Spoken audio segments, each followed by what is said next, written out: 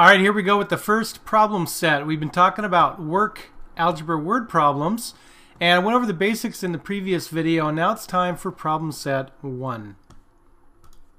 Now I want to remind you that these kinds of problems basically look like this. You'll be given information about how long it takes one person to complete some work, how long a second person it takes to complete the work, or how long it takes them to complete the work together. So it's basically these ratios added together to give you the total ratio, okay? It's kind of a fraction problem. So we're going to have to find common denominators and solve. So here's your problem I want to kind of walk you through. I'll show you a shortcut. All right, remember for these problems we're going to round the answer to the nearest 100th. All right, looking at number 17. Working alone, Mofor can harvest a field in 12 hours. Carlos can harvest the same field in 14 hours. Find how long it would take them if they worked together. All right, the first person can do it by themselves in 12 hours, so that's going to be 1 over 12. That's his or her part of the job. And then we're going to add it to the part that Carlos can do by himself, and that's going to be 1 over 14 hours. And that's going to be 1 over the total together. All right, how long would it take them if they worked together? Well, that would be 1 over x.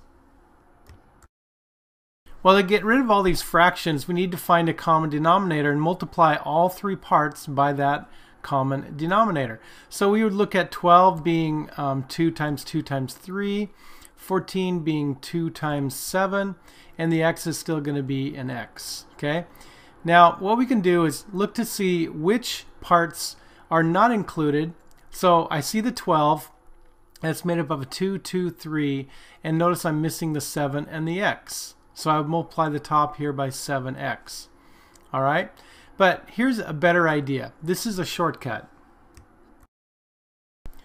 The common denominator that I'm going to use is going to be the 12 times the 14 times the x. Now there is a common factor of 2 involved here, but basically this is the quickest way to get to the next stage, even though the numbers will be bigger and we might have to simplify a little bit when we're done. So the idea is this: the first fraction already has a 12, so it's missing the 14 and the x. So we're going to multiply the top part of that fraction by 14x. That makes it easy, doesn't it? Here, the second fraction has a 14 in the denominator, so I have to have the 12 and the x up here, 12x. And here, I already have the x, so it's going to be the 12 times the 14, whatever that is. 12 times 14. All right, let's write the next stage in the equation. The next equation would be 14x plus 12x equals 12 times 14 is 168. All right, let's combine our x terms together. So that would be 26x equals 168. I'm going to divide each side by 26 to get x by itself, of course. And now my answer is going to be 6.46. We're going to round to the hundredths, so 6.46 hours. All right, it's not going to take them that long if they work together. All right, now I'm going to show you these two problems here I'd like you to try. And let's scoot this over a little bit. Now go ahead, as always, pause the video and see if you can solve numbers 18 and 19 by yourself. Come on back when you're done.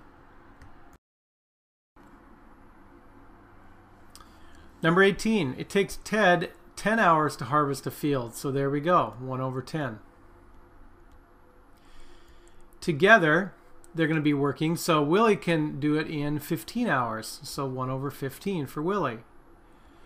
Now together, they're going to be, it'll take them x hours. So remember the shortcut. Here, I'm going to find a common denominator of 10 times 15 times x. Now, yes, there is a common factor of 5 involved between the 10 and the 15, but simply and a little bit faster here, I'm going to just put together the 10 times the 15 times the x. And let's see what's missing. So here, the first fraction already has a 10. That means I need to multiply the top by 15x. Here I already have the 15, so I multiply the top by the 10 and the x. 10x. Here I have the x already, so I'm going to multiply it by 10 times 15, which of course I can do in my head. That's 150. Now I have 15x plus 10x equals 150. We're going to add those x terms together, which would be 25x equals 150. Divide both sides by 25, and my final answer is going to be 6 hours. All right, that wasn't so bad, was it? All right, good job if you got that right. Now, number 19. Working alone, it takes Cody 10 minutes to sweep a porch. Jacob can sweep the same porch in 8 minutes. How long would it take them if they worked together? Well, what's the equation going to look like? Cody, x over 10. Jacob, I didn't mean x, 1 over 10. And Jacob is 1 over 8. Together, we don't know, so we'll call that 1 over x. All right, your common denominator is going to be 10 times the 8 times the x. Okay? Now that may not be the smallest common denominator I could use because I have a common factor of 2 there between the 10 and the 8. But again, this is kind of a shortcut. So the first fraction already has the 10, so we have to multiply the top by 8x. Second fraction has the 8. That means I have the 10 and the x left over. Multiply the top by 10x. Here I have the x in the denominator. What's left? The 10 times the 8. Remember to multiply there, and that would be 80. Moving on, I have 8x plus 10x equals 80. Hopefully you've tried this already for yourself. That's going to be 18x when we combine like terms equals 80. Divide each side by 18, and what did you get?